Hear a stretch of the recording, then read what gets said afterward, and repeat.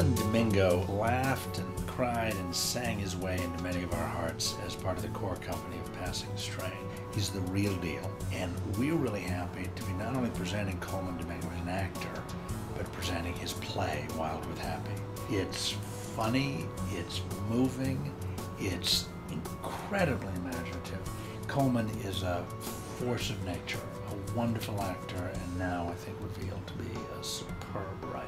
Giant is a great American story. It's sort of a great American potboiler. And the musical that Sybille Pearson and Michael John LaChiusa made out of this material is exquisite.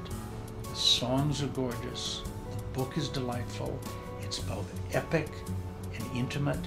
It's a portrait of a love story that is as complicated as any of our marriages are. It's a grown-up love story, but it's also a grown-up history of parents and children, of white people and Latinos, of oil and the struggle to preserve the land. The bigness of it and the smallness of it are both mixed together in a way that I think is incredibly accessible. This is an important new American musical. I think it's going to resonate, and I'm really, really proud that it's at the Public Theater. Nathan Englander is one of our great short story writers and novelists.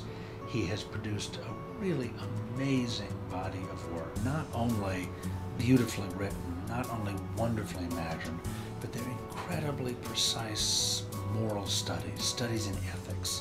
He's a rabbi you want to be around. And we are really proud to have been the place where for the last 2 years he's been working on his new play, an adaptation of his first short story, The 27th Man. It is poignant, it is funny, it is beautifully written, it is of course a protest against injustice and oppression, but it's also an unbelievably life-affirming play about what it means to be Jewish, about what it means to be an artist, about what value stories have in the face of our extinction. It's an astonishing contradiction. It's a life-affirming show that takes place in a jail cell where the end is known. It's going to be an event when it happens.